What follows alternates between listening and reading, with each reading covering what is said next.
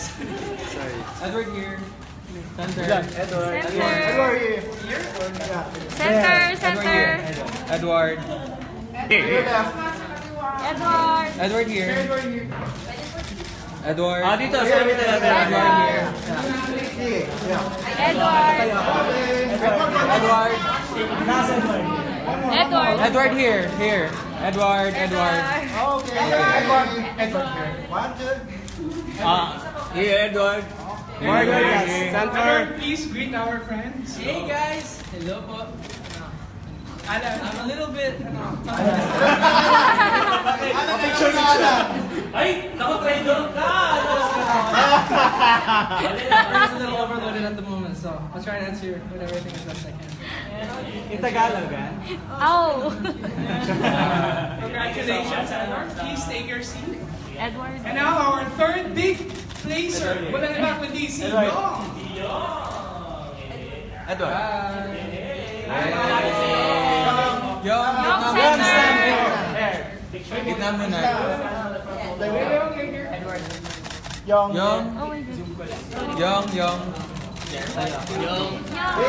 To your left. Yong. Left. Yong here.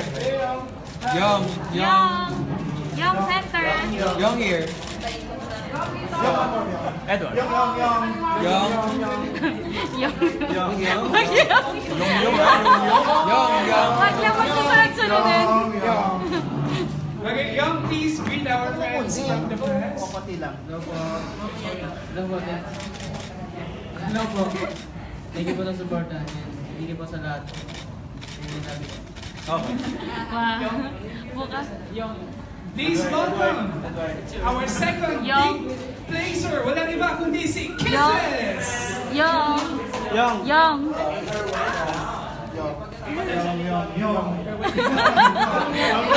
Wag yung bilisan. Edward.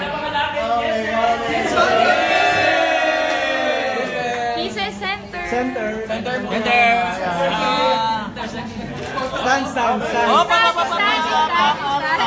To your left. Okay. Kisses. Pieces center.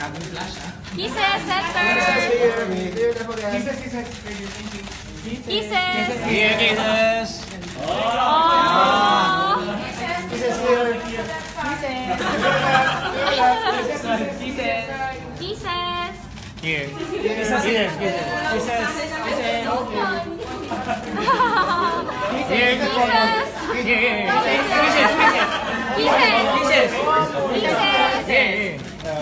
Kisses here. Pieces. Here. Kisses here. Wait. Kisses last here. Oh my God. Kisses, please greet our friends from the press. Oh, it's such an honor to be here. Sobrang honored po ako. Makaharap kayong lahat. Salamat po. I would like to greet you. Good evening sa inyong lahat. Good morning. Nagulat tuloy siya. Ay, good morning po. Nagulat siya tuloy.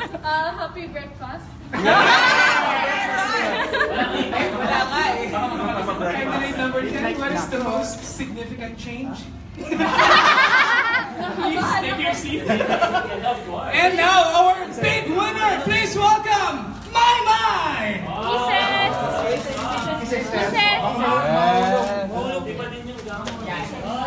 Ay, yung May center. Stand up. May stand up.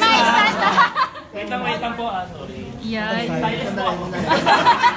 Yan. Yan. Guys, unahin muna natin sa right side ni Mai. Okay. Yan. No. Stay.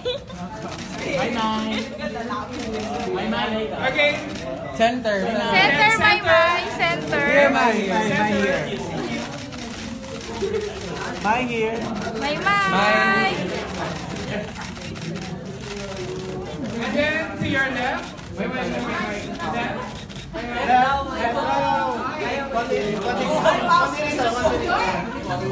And then quarter turn. Joke. Mai, please greet our friends. Hello po. Hello po Congratulations. Please take your seat. Congratulations. Okay, usap tayo konti. Usap konti. Usap konti. Press konti. Guys, kasi pahingin natin yung Usap konti. Press. May may. May may. Okay, we'd like to call our business unit head, the dashing and debonair, Sir Raymond Dizon. Sir Raymond, any message to our friends from the press? Ready, Congratulations. Very successful. First of all, I would like to thank everybody. Meron ba to? I would like to thank everybody for supporting the 7 months of PBB, supporting a group, talented group of teens, talented group of housemates. Siguro ako, I've never had ganito talaga kagaling na housemate. So, my congratulations, our big winner.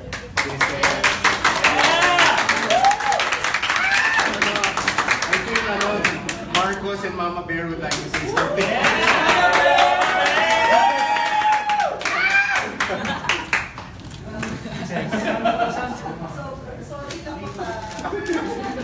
Surprise! Sorry lang makatawag tayo. Edward, here. Well, we just want to thank everyone for supporting. Just so you know, this season was just supposed to last for 17 weeks. But it got extended to 34 weeks. And feeling ko dahil to sa apat na to, kasi nga sobrang minahal sila ng tao, kaya they got extended and extended. Dapat 7 weeks lang yung teams, but it got extended to 15 weeks because people love them. So maraming salamat. Good job. Edward.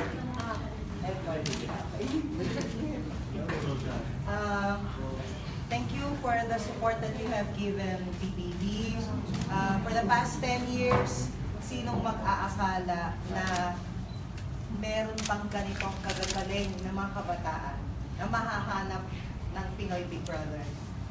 Nagpapasalamat kami, nagpapasalamat ang programa dahil they trusted the show, and nagpakatotoo sila. Actually, ang corny no, di ba? Yung parang nagpapakatotoo. Pero sa tingin ko, kaya nagtagal ng 34 weeks ang PBB kasi isa sila sa mga naging malaking factor kung bakit minahal sila ng tao. Naging totoo sila. Hindi sila naging plastic. So, ano yan para mga anak namin yan, these are our babies. So, wala na. Wala na. Parang nagpakasal nakagano. So, maraming salamat.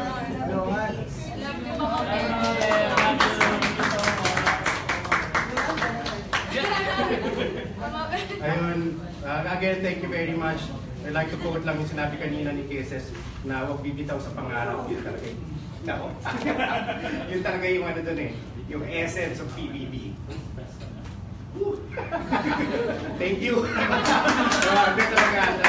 Yung naiyak talaga ako dun sa speech in my kanina kasi nga sinabi nga niya huwag bibitaw sa pangarap. Maybe that's really the essence of PBB. Parang it's really fulfilling the dreams of the dreams of yung mga kabataang Pinoy at hindi lang yung mga kabataang Pinoy, all our housemates, natupad ang kanilang mga pangarap sa PBB. So, thank you for sharing your stories with us, guys.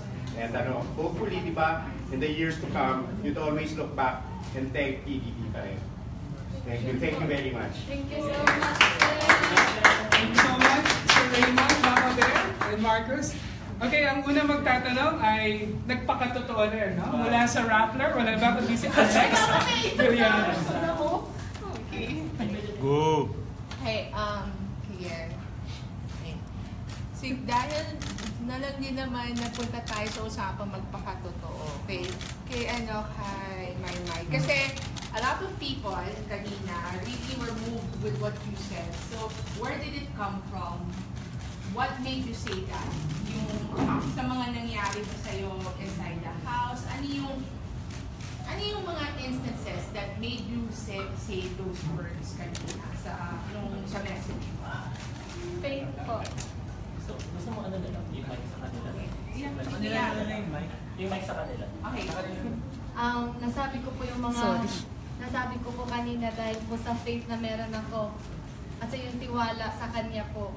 Dahil talagang napakaraming pagsubok na ang naranasan ko po sa buhay. Pero kasi may choices po tayo eh, kung susuko ka o babangon ka ulit. Pero pinili kong bumangon at hindi ko akalain na ito po yung ibibigay niya sa akin. Kaya talagang hanggat hindi mo nagagawa na bumangon, hindi mo malalaman kung ano talaga yung para sa'yo. Kaya yung ginawa ko. At ito na po yung para sa akin. Kaya masaya ako. Question. Kasi I know you guys have just been out, I guess, about an hour, 2 hours. So what are you feeling right now? Kasi kalalabas nyo lang, and I'm sure some of you are like, what the heck is going on here right now? Edward. Sobrang saya.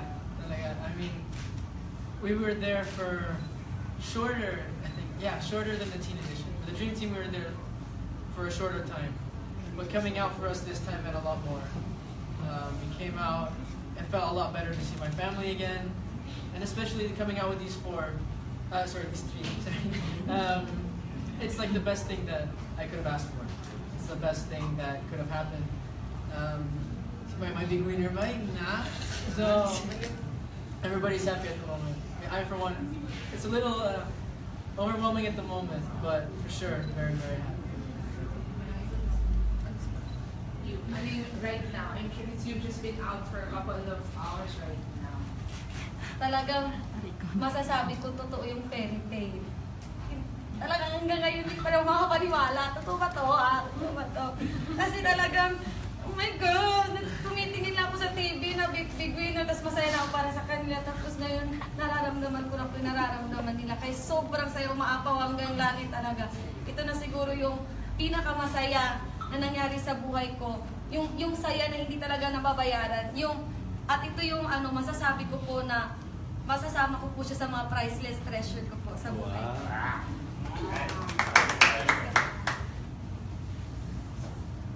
Ako naman po, like all of us, like the rest, I'm very happy. And above all, yung nangingibabaw na feeling sa akin ngayon is super blessed. Kasi out of all people na tira kaming apat dito, I feel like one of the luckiest people on earth na hanggang ngayon andito pa rin. And the best part is, nararamdaman mo na natupad yung mga pangarap ng mga friends mo, which is the best thing. Si Edward masaya, si Yong may pera na para sa pamilya niya. And then si Ate Maymay, natupad niya yung pinakapangarap niya sa buhay niya. So that's the best feeling ever. Yung masaya ka para sa sarili mo, pero masaya ka rin sa naaabot ng iba.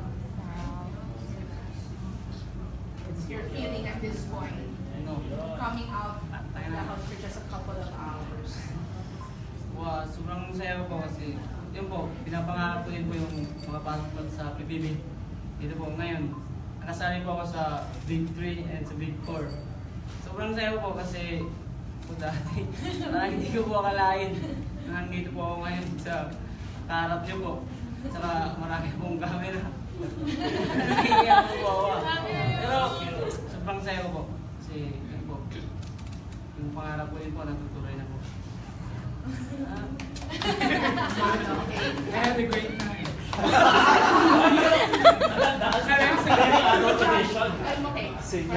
Okay, ang susunod na tatanong ay hindi rin sumuko at pinilit bumangon na iba kundi si Julian. Wow!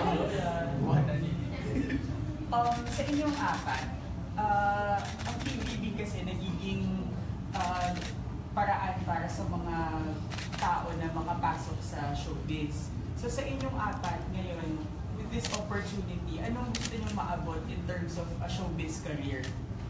Anong gusto nyo gawin? Like, gusto nyo bang umarte, kumanta, sumayaw, maging beauty queen, or what? So, let's start tayo kay Edward. Mahirap na siya.